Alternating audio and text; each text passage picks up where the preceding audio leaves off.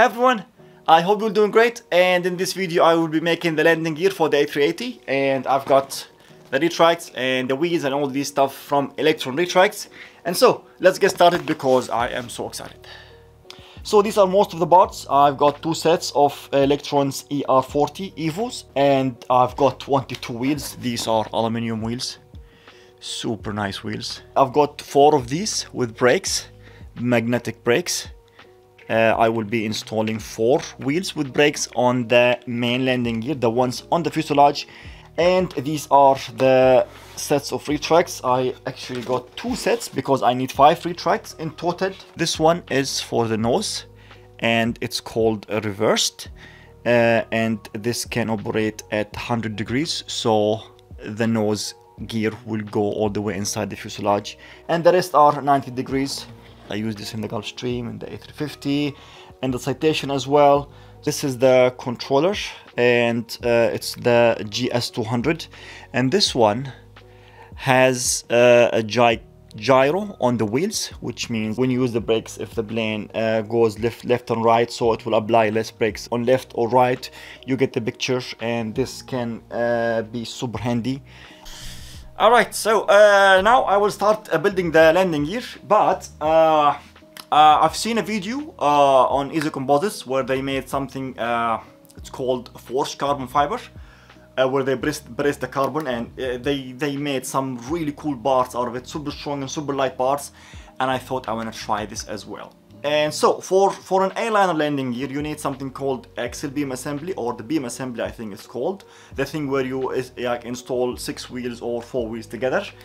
And I usually use just a simple aluminum bracket. This is a thickness of 1 millimeter, and I use this in every airliner. Like, it's super light and strong enough. But I thought I want to make this part out of carbon fiber, and I did. Let me show you. So, I hope the camera focuses, yes. This thing turned out so nice. I made a mold for it, pressed it. I just used like chopped carbon fiber with epoxy and these stuff, and it turned out so nice. Like this, nothing can beat the look of carbon fiber like installed on the landing gear. This will look super cool, but it's too heavy. This is, I think, it's around 120 grams because it's solid. It's full solid epoxy and carbon fiber, so it's so heavy. This is just 40 grams. I actually thought I'll make a second mold where I have it like hollowed from inside, empty, with a wall of 3 or 4 millimeters thickness.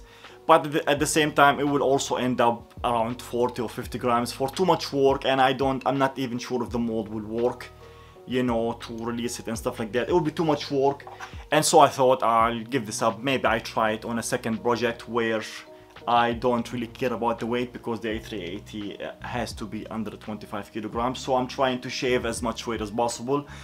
So I will go with the traditional way of me making the landing gear, and I will also put some like 3D printed parts on it to make it pretty, and paint the whole thing. It will look also cool, but of course nothing beats the carbon fiber. But anyways, another project. And so I think I've talked too much. Let's start building the landing gear. This video is sponsored by PCBWay. PCBWay offers the best custom PCB prototype service with affordable prices starting from only $5. You can get instant quotes, best value for your money with minimum quantity requirements. They also offer custom CNC machining, 3D printing, and injection molding. Check them out at pcbway.com.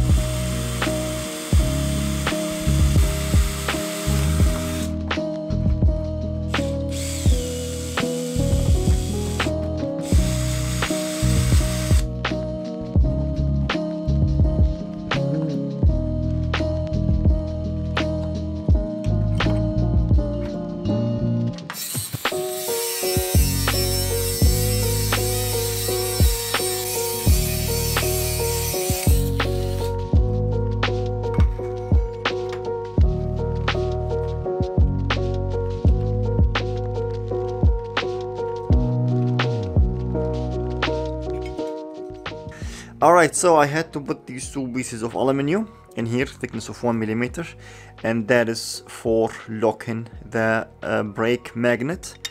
This bar should not be rotating, and so it's locked now, and then I can just install or add the axle inside, and this will allow the brakes to basically work.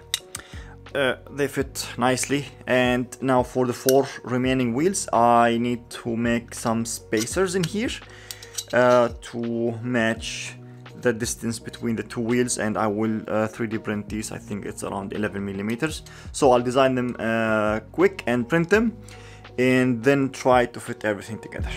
All right.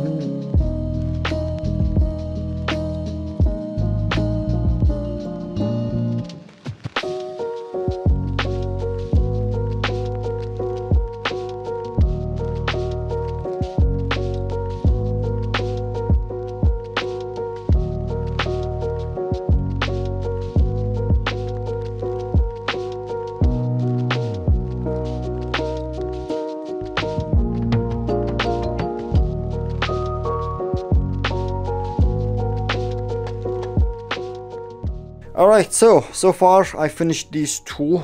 These are the 6-wheelers. They will go under the fuselage, or like under the wing box. And these are 3D printed parts.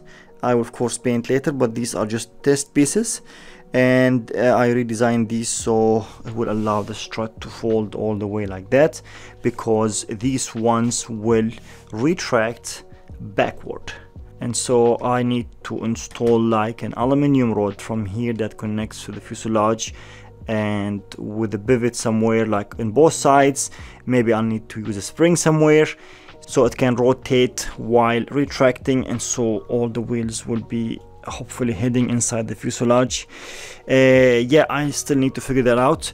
I will work on these now, finish these, and then cut the doors in the fuselage and hopefully install these ones. All right.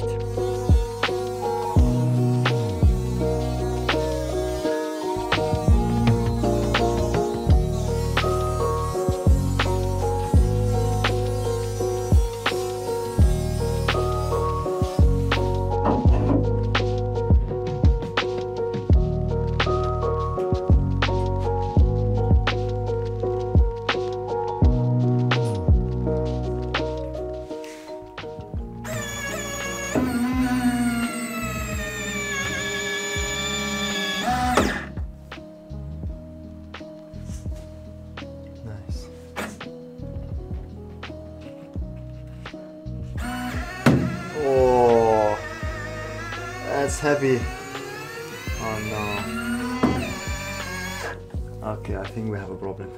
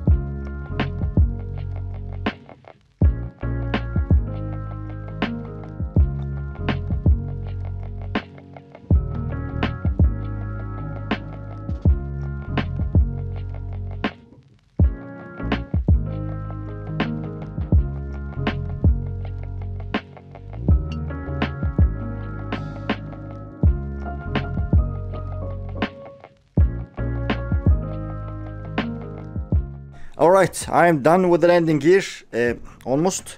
And this is the nose gear. I installed the jetty servo in here. This is 18 kilogram torque, which is an overkill. And those ball linkages are from Electron, the servo arm as well. And so now I will continue cutting the doors. There are still 2 doors in here. I reinforced this from inside with a 3rd layer of carbon fiber last night. I did as well with these ones in here. And so they are now cured, and I will cut them now and install the tracks. All right.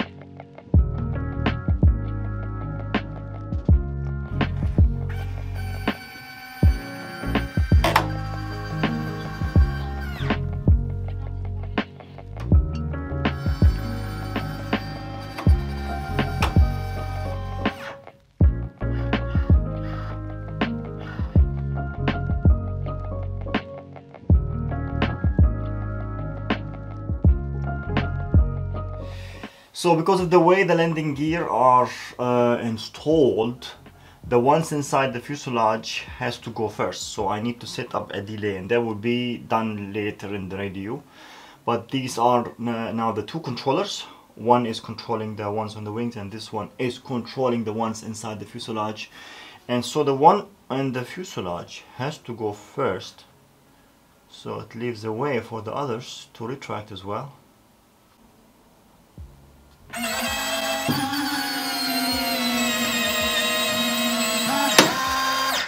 These are gone in, and doors can close freely, which is cool. And then another one.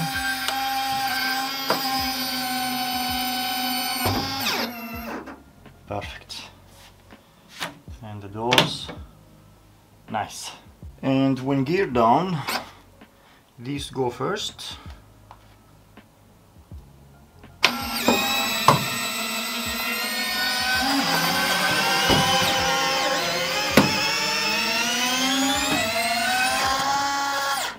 Very nice. First this. 1, 2. Yeah, 1 second should be enough. Perfect. Very nice.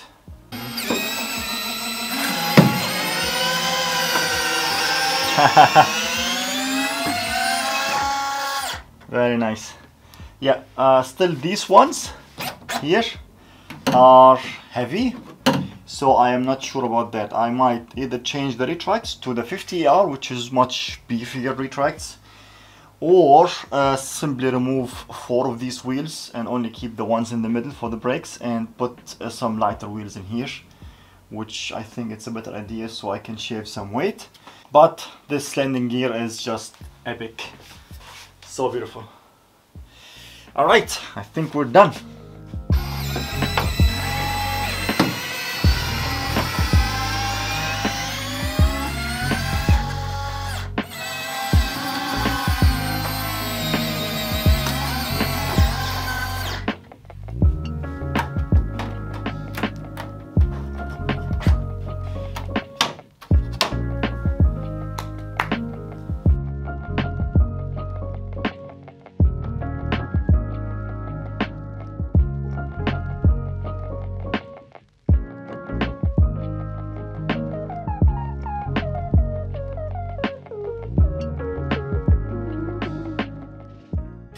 Alright, landing gear is done, almost done. I still have to install the servos and the actuators on the doors. But I'm so happy that everything worked, and also excited to try the brakes on this controller. And also the next video, maybe I will take to the airfield, fully assemble it, because I don't have space in my workshop obviously, and also here outside where I live it's not so nice space, so I'll take to the airfield, just put it all together and see how everything fits. So before I end this video, I want to give a huge shout out to Electron Retracts for providing all the parts for the landing gear of the A380. I will leave a link in the video description. Go check out their online store. And in my opinion, Electron Retracts is the best in the market. I'm not saying that because they sponsored the project, but because I've been using them for a long time and I know that it's a high quality product and I never had any issues with it. So, links in the video description. Alright, thank you so much for watching. Stay tuned for the next video and bye bye.